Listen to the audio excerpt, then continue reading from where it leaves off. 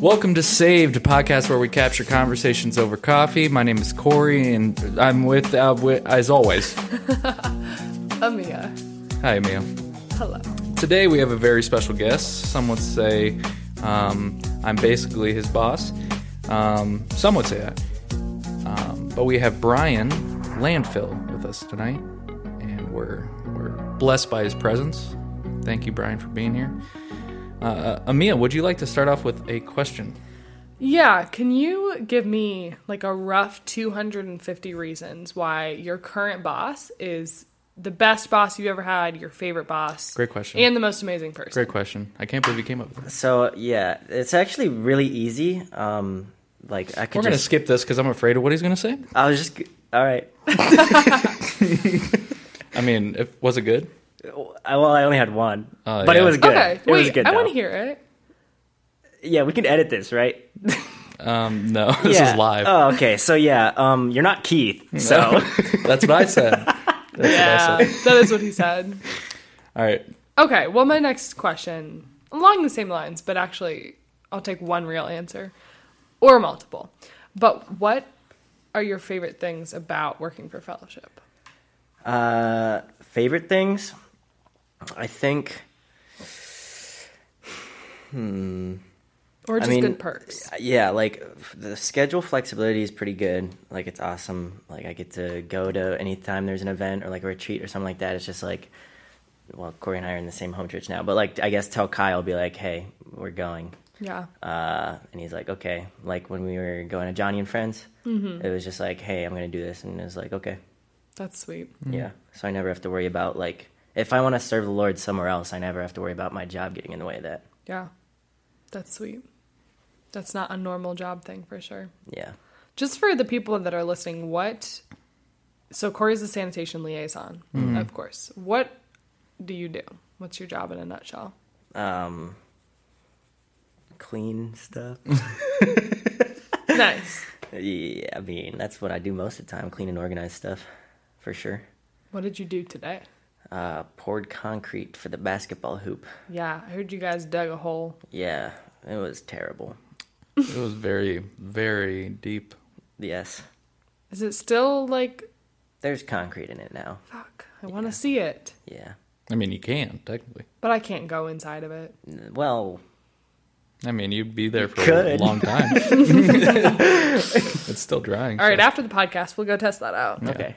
Sweet. Come feed and give water to Amia. She's stuck in a hole. She's stuck. I wonder what would happen to your body if, like, it was just stuck in concrete for, like, a long time. Like, if your head was out and you could eat and, like, well, I don't know how you would, like... You die. But I want to know the process. Like, Well, I bet something would happen with the intestines because you can't, like, you know... well, what if you leave a little, like, pocket? Well, it still will fill up eventually. Oh, that'd fill up. Yeah. That for me, that would be like 2 days. Yeah. That's funny. Unless you had some kind of, like a toilet pocket, right? So, like, you could flush this, like, you could make the system get flushed. So say we do that. How long am I surviving encased in concrete? It's basically the same as people who are on, like, bed rest and, like, can't move. And so, like, you would probably develop sores in your body that you can't move, like let's say your waist, like you're up waist deep. So, like, everything waist below would kind of just decay since you wouldn't be able to move it. That's what I It's assume. not like circulation. Although I feel like if you're on bed rest or something, you'll have someone that will move your body for you. That is a big thing, yeah. Yeah. Like, but so I was thinking, like, what if you put in as, like, a kid, right? And then, like, your body starts to grow. Yeah. Yeah, well, most likely a child wouldn't survive Anything. Yeah, nearly. They're just so fragile. Yeah. Yeah, we know so much about you now. Podcast over. We got it. Thank you for having me. Yeah. Shortest podcast ever. That's funny. Ryan, was I your first disciple? Yes, sir. Disciple, yeah. Discipler. You were my first disciple, I always get yes. those messed up. You were my first disciple. That is correct, yes. Yeah. Was that during JHQ or Chill? That was JHQ. I believe That's I what was I in 4th grade, I think. Dang. So young. It only lasted like a month, in my mind. No, I specifically remember one thing that you told me in D-Ship. Uh-oh. When I was... No. It's actually a good thing. Okay. Well, I don't know was in about high good, school. but like theologically accurate. Uh-oh. And that was we were in your basement, by the high school, at the house by the high school. And we were talking about spiritual warfare for some reason. And you were like, there's like, if like God pulled back the blinds or whatever, like you'd be able to see a whole bunch of like angels and demons fighting all over the place for like fighting for people's souls. And I was like, fuck.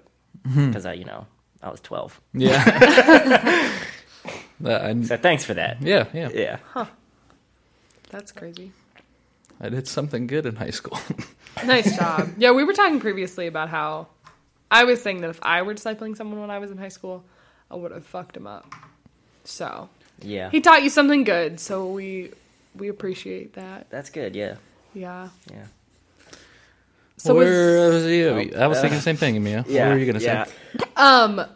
JHQ was the first like youth group Bible study you would have been in, right? That's the first thing we do. Yeah. Oh, I mean, does Oasis count? Because that was a thing. Fair. So So what? like, I wouldn't count it. Yeah, no, I wouldn't either. Okay, so yes. But you've been in Freedom Fellowships ever since birth? Question mark. Yeah. Okay. Cool. Did you start in Bedford? Were you born in Bedford? No. No.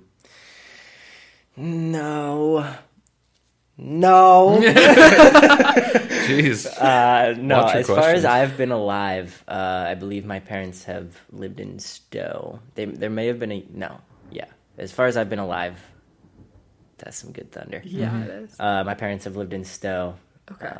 Because my parents moved when I think Sam, my sister, was like 1 or 2, I believe. And so where'd, because you weren't living at the house on Conwell. Well, I shouldn't say that.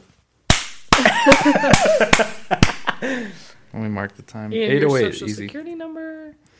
Your parents were living at the house that they currently live at now because didn't your guys' house burn down? What? Yes. House burnt down when I was 5. Tell that story, please. I was 5. So the house burned down. And okay. So this is actually, I think I actually remember a decent amount. So, my mom was bringing us home, my sister and I, Sam, from preschool. I guess I was in preschool. She would have been in like 2nd grade or something like that. And we got home and Sam was like, Mom, the roof is smoking. And my mom was like, that's not smoking. It's just, there was snow on the roof. It was a summer day. Not summer, like, it was starting to get warmer, but there was still snow in there. Oh, Yeah, okay. Ohio, Yeah. And she was It like... was mid-July. Yeah. And my mom was like, no. And, but when I was that age, I was like 5, I would always like ask to like go unlock the door because like kids have a fascination with keys, I guess. Mm-hmm. And she was like, I'm just going to go, do this time. Because she was like kind of concerned about it. So she was like, you guys stay in the car. I'll go, make sure everything's okay. We were like, okay. We were hanging out. And then my mom opened up the door. And like basically as soon as she did that, like flame shot through the roof. That's crazy. Because it like let all the oxygen in. Yeah. So then we were running, walking quickly around trying to find somebody that had a phone. Because like... my mom didn't have a cell phone, Yeah. I guess. I don't know. So we were like walking around to all the neighbors trying to find people who were home that we could borrow a cell phone and call 911. And I remember I was very concerned about one of my stuffed animals called Big Dog. I was very concerned about him. And what else? Other than that, was I worried about the cat or was Sam worried about the cat? I don't remember. Did the cat survive? No. Oh. That sucks. Smoke. Luckily, it wasn't, like, burned alive. Yeah. That would have sucked more. Yeah. So, being involved in the fellowship, I actually remember I knew you guys' house burned down before I came to fellowship because me and Sam are in the same grade, your older sister. Yeah. I remember in, like, 3rd grade, we like the teacher announced to the class like to ask our parents to like donate stuff. And so that's how I found out. And then like I put it all together. I'm like, oh my gosh! Like when I first came around. I'm like, Yeah. This is the kid. Yeah, but That's crazy. yeah. So I'm assuming that you ended up getting a house or staying somewhere. Like what happened after that? Like I bought a house. Yeah, you bought a house with Yeah. all your money as a 5-year-old. So for a little bit we stayed at, what was their name? Tony and Faye? Slaybaws?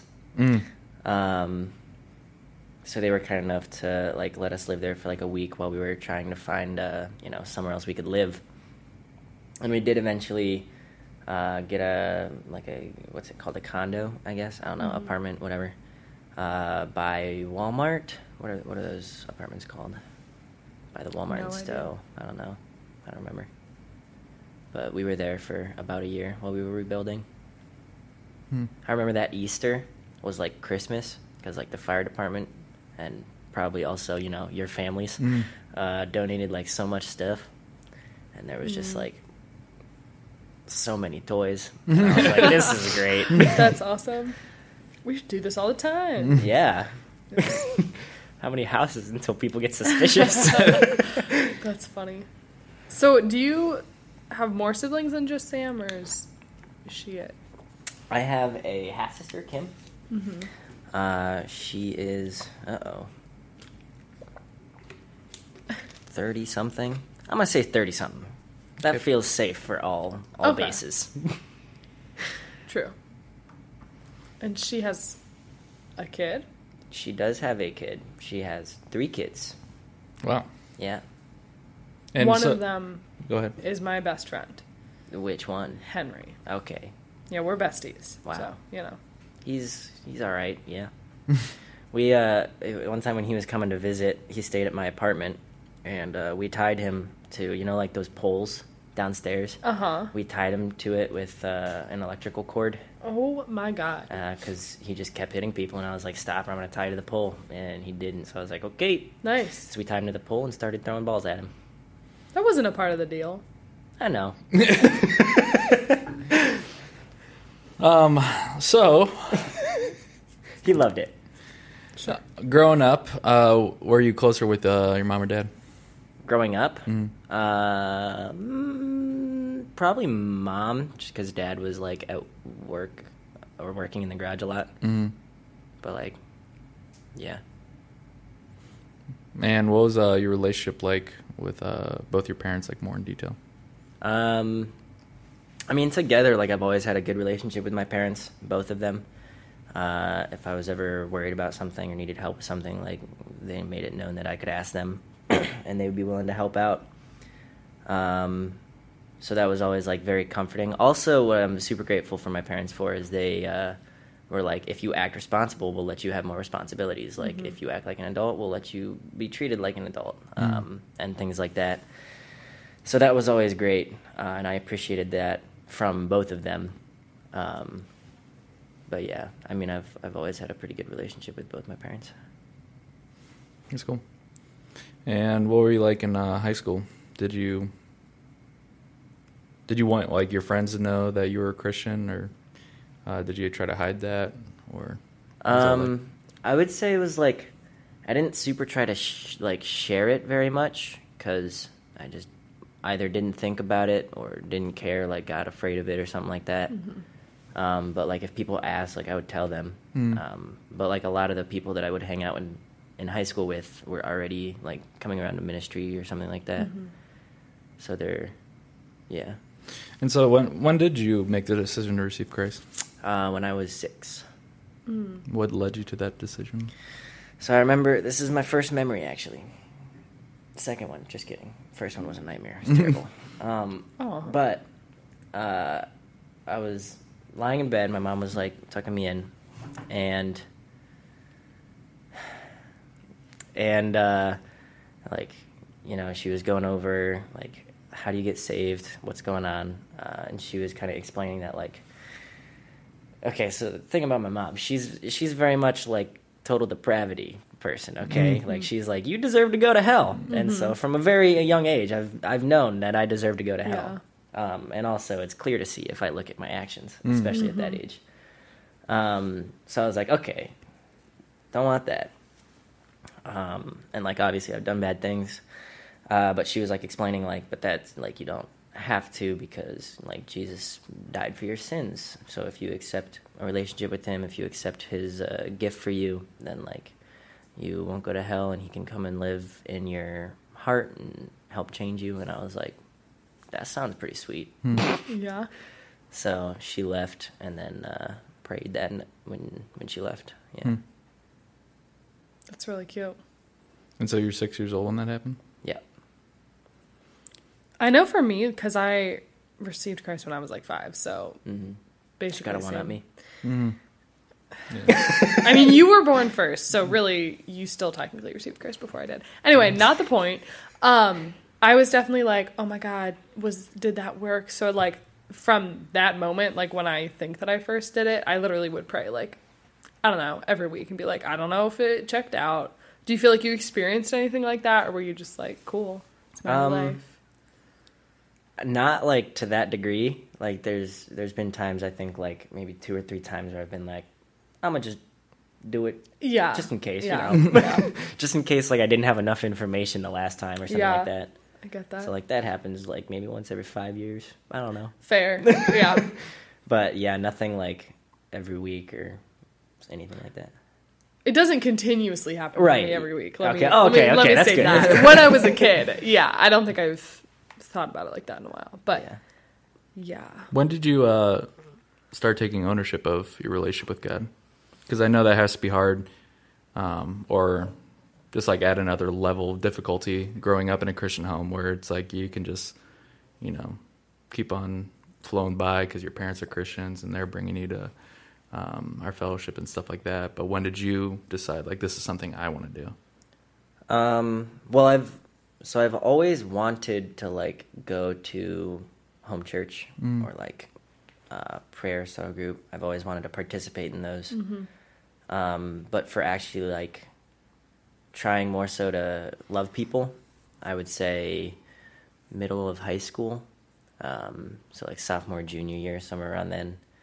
And then senior year is when I was like, okay, like, I actually have to go. Like, if I want this to be what I'm about, then I have to actually, like, put in the work to try and learn how to love people, to be willing to sacrifice for people. Yeah. So what happened in the middle of high school were you not wanting to love people before middle of high school? A big part of it, I think, was that I just didn't think about it. Like you said, it was just, like, easy to skate by and be like, I'm just going to go to these things, blah, blah, blah. But in high school, it was like there was a push for me to become more of a leader. And I was like, well, I want to do that. And then it was like, how do you do that? And it's like, oh, you love people. And I should have been doing this the whole time. Okay. Yeah. So that was definitely a good push to, like, help to, like, do that and want to sacrifice for people and learn how to do that in a real way.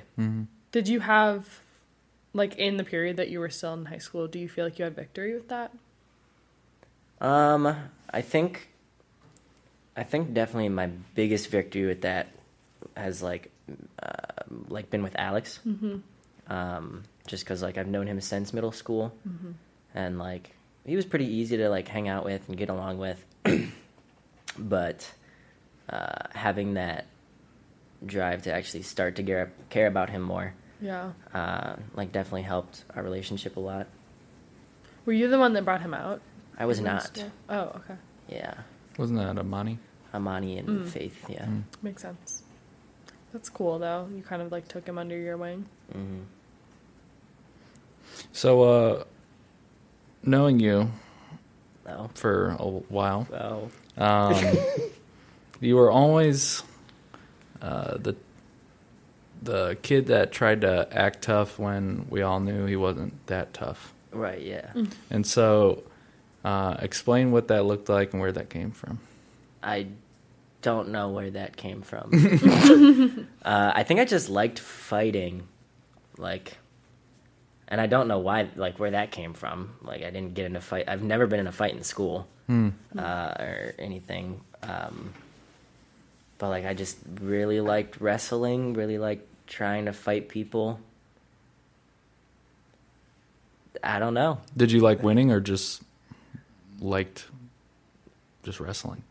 For a long time, when I was a kid, it was definitely more liked winning. It's gotten to the point now where it's actually just like, I just enjoy to do it. Yeah. So when you were a kid, was it like a anger motivated thing? I was a very angry child. Yeah, those are like most of my memories of us as kids was anger. So thanks. So yeah, when I was a kid, I think a lot of it was definitely anger motivated. Just because it was like, you made me mad, I'm gonna try and fight you. Because I was angry at people. I don't know, but Was there a reason that you were angry at people? no, it was just very easy for me to get very angry very quickly. Which luckily my mom was like super helpful in, because she had me memorize a couple verses when I was pretty young, and those were helpful for like just calming the fuck down. Yeah. So do you feel like then, in conjunction with your experience in high school of learning to love people, was that something that you had to like battle through, or were you mostly like over your anger at that point? Did it not really affect it? I think by high school it was like I learned how to get my, at least like physical violence anger mostly under control. So I wouldn't like go around punching people like I would do as a kid. But I think like inwardly it still made it kind of tough, because there's definitely times where it's like I'm going to like withhold love from you because I'm angry. And actually Zach Rosler pointed that out to me in discipleship, and I was like, oh fuck, that's not good. So I've been working on that. Yeah. That's cool. So jumping out of high school, you've conquered a lot of your anger issues. Well, yeah, at least like stabilized them and learned to deal with them. And you're saved, you're walking Christian and trying to take steps towards leadership. Now, after leaving your house and kind of being on your own now and becoming your own man, were there any difficulties that like struck you right away? Like, oh wow, like you're not being like held by your parents anymore, and like you're kind of doing your own thing now.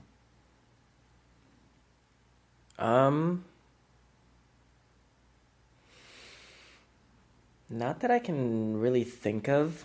Like one of my parents' goals when I was growing up was like, we are going to teach you how to be an adult, so when you leave, you can leave. Which is another thing I'm very grateful for from them. So like just immediately I was thinking like basic maturity things, which I don't know if that's what you were asking or not, but like having a job, like doing laundry, cleaning yourself. Can you cook? Can you go grocery shopping? Like I never really had any problems with that. I think definitely something that did become more apparent after moving out was like I am a lot more autonomous than I thought I was. So like just like leaving and like not saying where I'm going. Like I've definitely just left before and gone camping for 3 days, and then somebody in my house will text me like, so where you been? And I'm like, oh yeah, I gotta tell people these things. So that, I guess that's the only thing that really like jumps out at me right away. What made you like want to go just camping by yourself? I think what it was is that I was teaching a home church, and I was like, I have not worked on this teaching at all, so I need to leave. And so I was just like, okay. And I just took a tent and left. That's kind of awesome. Not the autonomous part. Yeah. In theory, it's awesome. It would have been awesome if I just was like shot a text and was like, hey guys, I'm going to do this. Yeah. Why do you think that you are autonomous? Like, are there reasons behind that? I think a big part of it is because like my parents taught me how to be able to take care of myself. Yeah. So like I don't have to rely on other people for like basic life things. Yeah. I think that's probably a big part of it. But also just like I don't super like people. Yeah, that's fair. So if there's like a way that I can leave a lot of the time, like especially when first moving in, like a lot of times I would just take that opportunity and be like, oh, I'm going to do something good anyway, so Yeah. don't have time to love people. Sorry. Yeah. Bye. Yeah. So I mean, I can relate with that because I definitely like doing my own thing and like I don't know, I like just having quiet time, like everyone get away. I need like I get peopled out very easily. Yeah. Same. And it's kind of striking. I don't know why, because I'm a sanguine. And I wasn't like that in high school, but I don't know. Probably need to think about that more. But yeah. Well, what strikes me is and something I want to talk about is the fact that you don't strike me as a person that wants to avoid people and like want to do your own thing and be autonomous, because it seems like you really want to be with people all the time. And do you notice that in yourself, that you have like this internal conflict, or is this something that like maybe I'm just not understanding? Well, first of all, thanks for saying that, because I've been working on it. It is like a lot of an internal conflict, because it's like I don't want to be with people, but I'm here so I can love people. Yeah. So why would I go do something by myself? Especially if the only reason is just like I don't wanna. Like that, it's just dumb. But that is a thought that I have to like fight through a lot. Yeah. Has the Lord given you like resources or tools or a partner to help you like fight through those thoughts? I think Colin was very helpful. Like when we first moved in, Colin Maring. Because a lot of the time, like I would just be sitting on the couch or like sitting upstairs, and he'd be like, "There's the hangout." I'm like, "I know." He's like, "Are you gonna go?" And I was like, "Yeah, I guess. I guess I'll go." That's funny. And I can think of a couple times that happened, and then I was like, "Why do I make this so hard for like him and me? Like, why am I making this just so difficult when it doesn't have to be?" Yeah. Are you the kind of person that like when someone gives you direction, you want to do the opposite, or do you want to like, are you more like a legalist where you'll do it out of guilt or whatever? I'm a cleric, so do I think it's a good idea? If I think it's a good idea, then I'll follow the direction. Okay. If I don't, then I'm like, that's dumb, I'm not doing that. Yeah. So I'm prideful. Yeah. No, I'm just wondering like how that works out in scenarios where Colin is like, or whoever is just like, oh, you should do this thing. Like, because you have this internal battle already of, I should do this, but my flesh doesn't want to do it. So I don't know. Just like, I think a big thing there is like, I don't want to, but then it's like, oh, hey, somebody's coming along. And what was very helpful is he wasn't like, you're failing. As he was like, oh, you should go. Like, it was very encouraging. Like, oh, yeah, you should go to the hangout. Like, I'm going to go. You can show up when you want. And I was like, okay. So it was just like the encouragement to do it, I think, was the biggest part. Because if I feel judgment from someone, then I will just lean more towards shut up, I hate you. yeah. And then actually have to think through that process more of like, is it accurate? Is it like, is what they're saying true anyway? Yeah. Even if they are being a dick about it. Mm-hmm. Now, from something I noticed from working with you is that you seek for approval, or you really want approval. Would that be correct? I would say I want that in work because I want to know if I did something well enough. I was wondering if that stemmed from like wanting to wrestle, like, especially as a kid, like you wanted to physically overpower people to like get that internal like approval, like I'm more powerful, like I won, I'm victorious, and then resulting in like your anger as a kid too, like I'm really angry because I'm not getting what I feel like I deserve, or getting the recognition, like, or I'm angry if I fail because that means I look bad. And like going back to the image thing, because the image is growing up as a Christian kid, like, you know, your image is quite pristine compared to others, but as you're growing up now, it kind of just like follows you, like, oh, I need to do this right, and if I fail, this is really bad. And it's not that your parents taught you that way, it's just naturally just grow up where it's like, I need to do right, I need to do good. And so do you feel like you still have that now, where you are focused on your image and have a hard time failing? And I would say so, yeah. It's gotten a lot better, but there are still definitely times where like a big thing I'll struggle with is just like, I won't try something because I could fail at it. Amen. And that is really fucking funny, because the biggest area that happens in my life is in witnessing to people, and, you know, relying on the Holy Spirit. Yeah. So Amen. So I'm really glad we're teaching, you know. Yeah. Yeah, Ryan and I, for those that don't know, we're teaching tomorrow night. Yeah. And for our retreat, we're teaching on Acts 1, 2, and 3. Oh, I'm going to bring up 4 too, so. 1, 2, 3, and 4. And the and 28. rest of the book.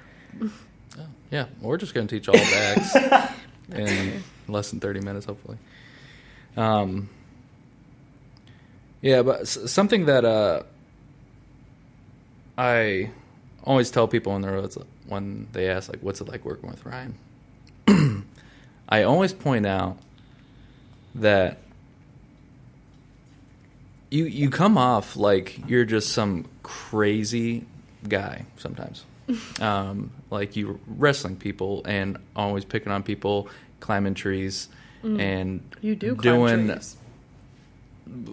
wildly crazy things. Like we just found a picture the other day, I forget who I was with, God. of you eating raw chicken Oh, yes. Oh, Yeah. in Columbus. my God. Yeah. So that's the kind of guy that you come across. But I always want to make sure people know when they ask me. I'm like, he is so smart.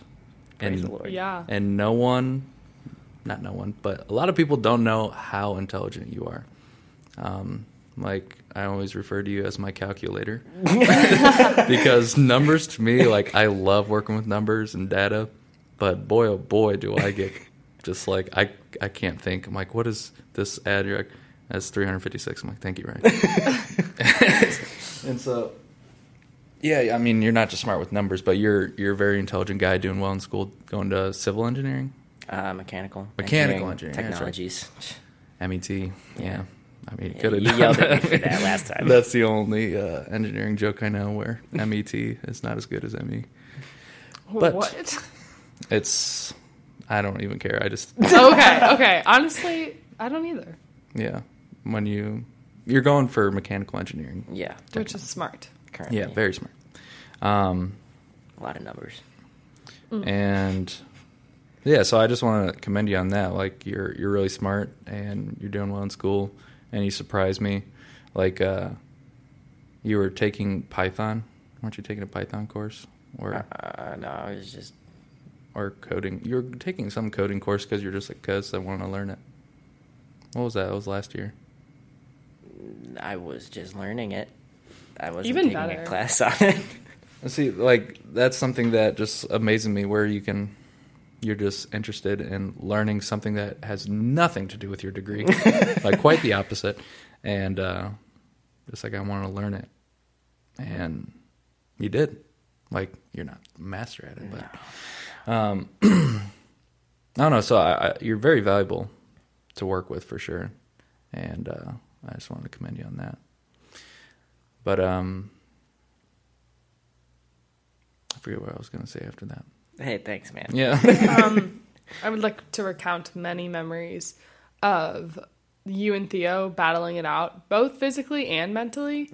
And obviously, like, Theo is loud and proud about his intelligence, so people know. But, like, you were the one person that could, like, really shut him up or just, like, win. Praise the Lord. Which just didn't happen very often. But, yeah, it just speaks to, like, you're obviously, like Corey was saying, you have this like crazy energy or whatever, but you're also definitely very intelligent and you can do math. And that's like, that's it. That's all you need, really. We're so proud of That's you. the thing. Yeah. Which obviously like the Lord has gifted you in that, which is really sweet. But I'm wondering, just because I don't know this about you, like what do you think that your spiritual gifts are? I think there's a couple that like I think, and then people have like mentioned other ones that I'm not as sure about, but the things that I think for sure is like leadership or shepherding, teaching, and that's all my brain can think of right now. Those are good. Yeah. What's your spiritual weaknesses? Evangelism. Yeah, we're screwed, dude. Yeah, it's I would agree that you definitely have a gift of leading because all those guys flock to you and want to follow your leadership there. That's something I've noticed for sure. But I want to go back to your anger and where that is now in your life, and because I want people to know you're not the only person who is angry and struggles with anger. I know a lot of people. And so what are some things that you've done and the Lord has taught you to cope with this anger, and how does it play out in your life? So I think, I mean, like I mentioned earlier, my mom was very helpful. One of the verses was Proverbs 29:11, which says, "A fool gives full vent to his anger, but a wise man keeps it under control." Mm-hmm. And I was like 12 or 13, and it's like, what teenage boy wants to be a fool? Like, so I was like, okay. And then the other one was the Ephesians, 4:26? Do not let the sun go down in your anger. Do not give the devil an opportunity. So, still know him. But I think that was very helpful. And also, I think just like recognizing acting out on my anger. Like, where did that leave most of the time? Like, where did that leave things off? Because people don't like getting hit or stabbed most of the time. Found that out. And I was like, okay. So it's like, that's not good. That's not helpful for the relationship. And then especially in high school, when I decided that I wanted to try and love people, and I have to basically just give full credit to the Lord, because he, like, when I decided that I wanted to start and try and love people, my anger became a lot of like, basically anytime I would get angry, it was like, why are you angry? Most of the time it's because your pride's hurt in some way, shape, or form. You're, like you said earlier, like, you're not getting something you think you deserve, which then mom's total depravity kicks in, and it's like, okay, well, I deserve hell, so can't be that mad. Yeah. And then it's like, okay, well, what can you do to, like, love this person instead? And so a lot of that, like, that kind of cohesive thought process was very helpful in just not acting on it as much, I guess. Like, having God put you in your place is very helpful. Yeah. Yeah, I love the simplicity of what you're saying, and this is where I appreciate the way you think, because I'm a Mel, and so I think about like, why am I angry? Well, it's probably because of this, but this also happened, and then it's like, but I feel this way about this certain thing too. And then I just like am in this hole, and it's like, well, I can, draw out on this whole wall of the reason why I'm angry, and you're just like, I'm angry because I'm not getting what I want, and I deserve hell, and the Lord is gracious to me, so I should return love and not anger. Simple. Yeah. It's like you just look at His word, and it's like, this word says this. And I'm going to listen to that. I'm going to act on His word and not what I think. Yeah. And it's very valuable. The way you think is very valuable to Mel's. And so I know Alex Martin is a Mel, so I'm sure you're extremely valuable to him. And he's probably very valuable to you. He is, yeah. Because you're a lazy thinker Yeah. at times. And so it's good to have someone challenging you to think a little bit deeper and get a little bit more emotional there.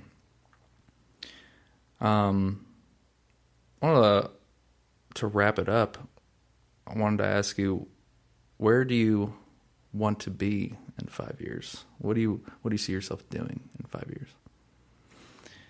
Yeah, that's a loaded question. Oh, I'm not going to be here. In this chair. In this chair. Yeah. Well, I might be I in wouldn't. this chair. If we cement you in there. Okay, well, We'll do a 5-year follow-up. 5-year follow-up. Yeah. Okay. That's a very broad, open-ended question. I don't like with what. Do you want to? I want to graduate. I hope you do I too. hope I graduate in 5 years. You want to Before be then. married in 5 years? Yeah, I think so. That'd be cool. Yeah. Do you want to lead? Yeah. I was thinking, like when I was, 18 or something like that, I was like, I want to be a deacon by the time I'm 25. And now I'm like, I don't know if that's going to happen. How old are you? 22. Okay. Yeah. So, yeah. I mean, I definitely want to continue to, like, try and step up and lead more.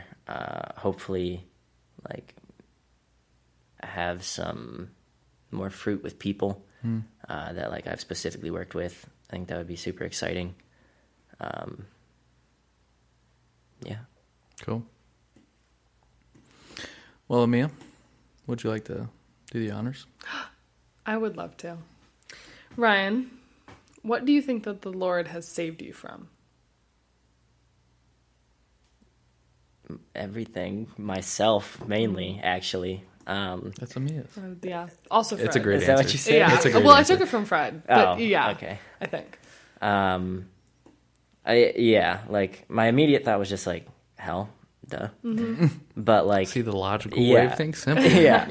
But then I was like, okay. But, like, it's actually been so much more than that. Like, like my anger, my unemotional, don't caring about people, anything that I have struggled with, like, I know He's worked on, and I know He's still working with me on. So it's like, what does He save me from? It's like all of these things. He saved me from everything that I give up to Him, essentially. Because, yeah, He's not going to rip out the things that I don't want to give Him. But, yeah. Fair. Very cool. Yeah, it's sweet. Well, we got to get an outline together Yeah. for his teaching. So Nice. Mine's done. same, dude. No, but I'm excited to teach together. Yeah. I think it'll be fun. I'm excited for this retreat, and I appreciate working with you. You've grown much.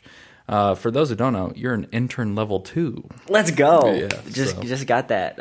Wow. Yeah, just got it. Like a month ago. Do you have any level 1s? No. Don't ask questions. No. Just Okay. stop. We don't ask questions. Okay. Yeah, for sure. Ryan is an intern level 1. Yeah. What? Yeah. Ryan Yorger. Yeah. Oh, because sometimes he mows the lawn. Calvin. And Calvin is Okay. also intern level 1. Well, sometimes I sit here and I record podcasts. Yeah, but you are not getting paid. That is. That's why You I'm could. I'm level 0.5. I do pretty much nothing. You're a volunteer intern. Yeah, I volunteer to do something that serves me and you. It's a level 0. It's like Laura. Yeah. Okay. Yeah. Okay. Cool. We Yeah. appreciate our interns. Laura I wouldn't count her. Oh. I just wanted to say that so I can tell her to listen to this and she'll hate me for it. But Name dropped her. that is it.